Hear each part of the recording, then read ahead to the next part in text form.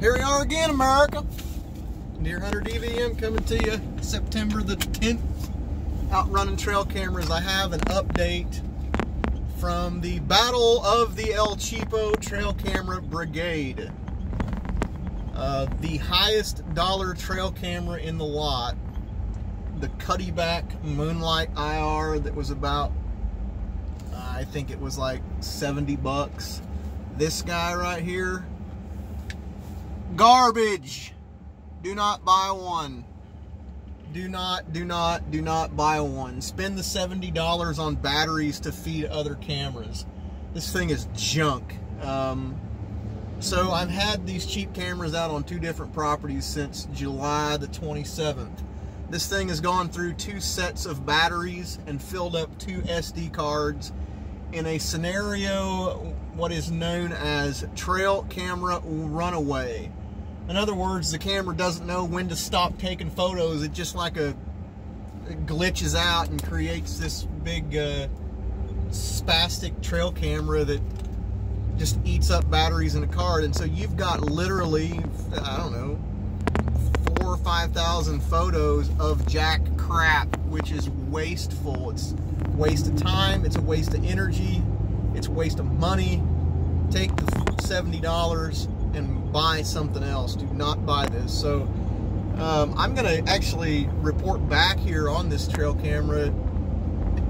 I warrantied this thing, which I hardly ever do because I don't mess with them that much. I warrantied it with Cuddeback, and that was like a month and a half ago, and it's got a 1 year on it. So we're gonna see if Cuddeback will stand by their product. We're gonna get a customer experience review out of this as well. My guess is they're going to be like, buyer beware.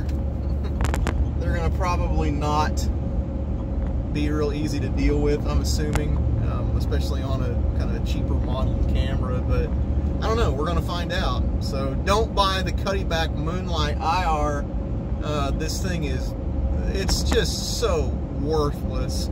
Like, I cannot begin to describe how over-engineered and underperforming this camera is for the dollar. The MSRP on this camera at one point was 99 bucks. I would feel like a complete ass bag if I spent a $100 bill on this camera that has literally gotten me 0 trail camera photos of anything useful in about a month and a half. Don't buy it, folks. Let me show you another reason why not to buy it.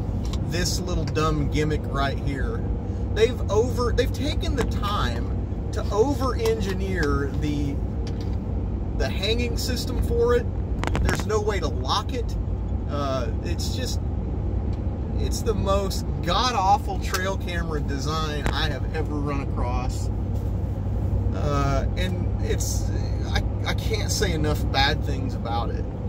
And this is an unbiased review. I don't have, no one gives me free trail cameras. No one gives me discounted trail cameras. I buy every one of them on my own volition. So take it from me, don't buy the Cuddeback Moonlight IR. It is no good.